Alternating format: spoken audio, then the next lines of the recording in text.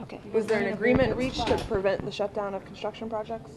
Well, we reiterated our support for having the capital bill go forward. I think everyone's going to be talking to their caucus. It needs to go forward for a whole year.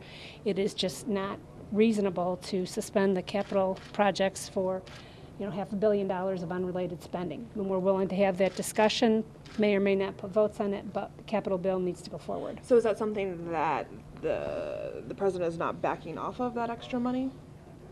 Well, I think everyone has to discuss it with their caucuses. I would say that he probably will have the biggest job to do in terms of convincing his caucus, but there's not support for a 6-month bill.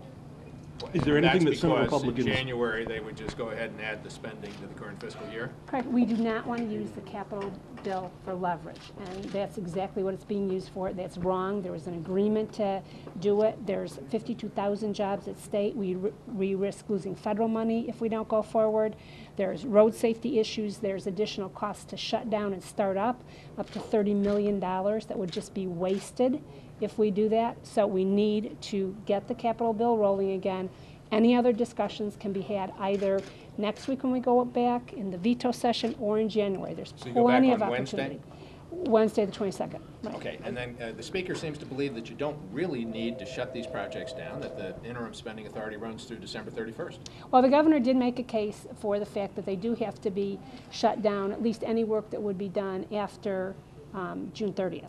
So, but he's the one that makes that call, so his interpretation is key. Well, is it a phony crisis, as Senator Murphy has said, or is it a real crisis? I do believe it's a real crisis, that there is the potential to disrupt the road projects and, again, lay off a number of people, lose a lot of money.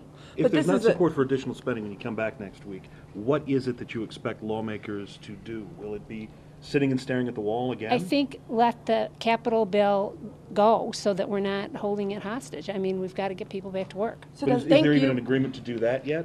Not yet.